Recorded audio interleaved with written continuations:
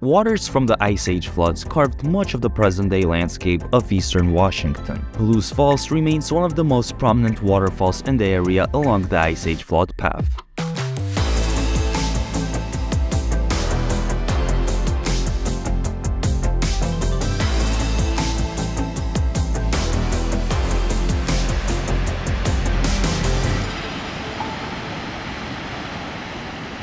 It is important to note that Palouse Falls State Park requires a Discover Pass. After the financial aspect is settled, you have two main choices.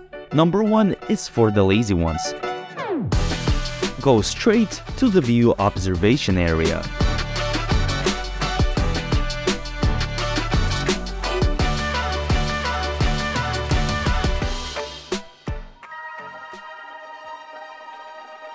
If you're looking for adventure or some adrenaline, the second choice is the right one for you. Local guides have rated the hiking trails as being a very difficult level, and here's why.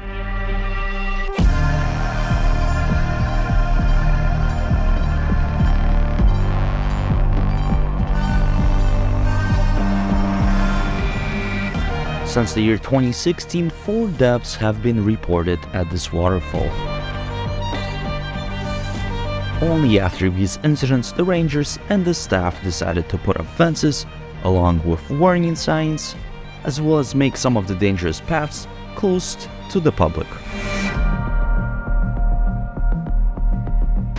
We have just found someone who was here, but they're not here any longer.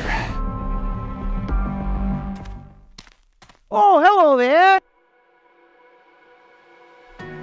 We have seen a ton of wonderful views, however, getting some aerial footage would be nice. But that's where the problem comes in.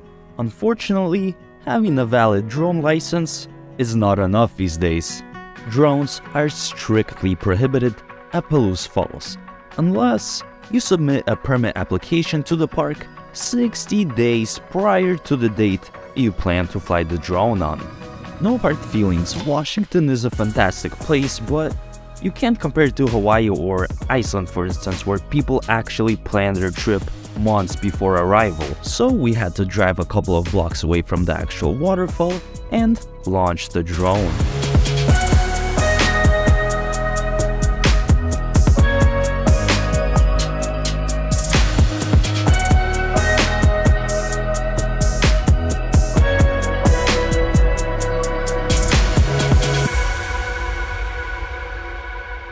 For all the haters in the comment section, yes, I think the shots were well worth it.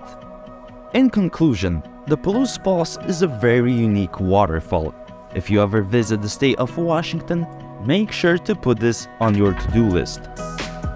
Thanks for watching, consider subscribing, and I would appreciate if you would leave a thumbs up.